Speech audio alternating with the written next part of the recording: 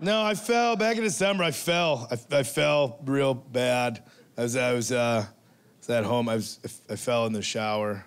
I was drunk.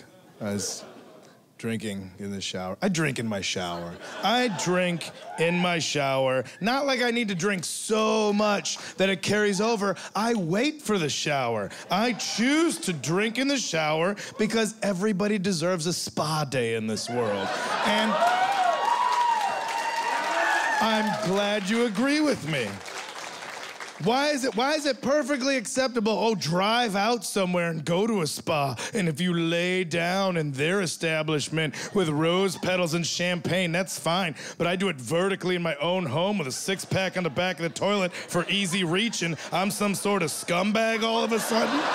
It's the one room you can be alone and naked and have a cocktail in. Every other room in your house has a drink appointed to it. Are you on the porch? Have a mint julep on the porch. Oh, what are you in your living room? Have a sophisticated scotch or a snifter of brandy. What are you in the garage tinkering around with your motors? Have a beer in the garage. But I'm gonna have something in the bathroom. Like, you should probably go to meetings. No, man, I don't agree to that. I set it up. I have an event for myself. I have the drinks on the back of the toilet. Don't bring them in there with you. You don't need them that close.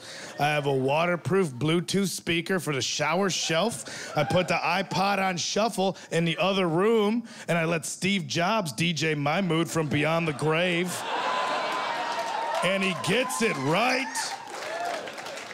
All right, DJ Steve, that's the 160 gig model, 35,000 songs. I got about a 9X roommates libraries on there. What can you do for me? 5 Motorhead tunes, then 3 Lionel Richie jams. Shit.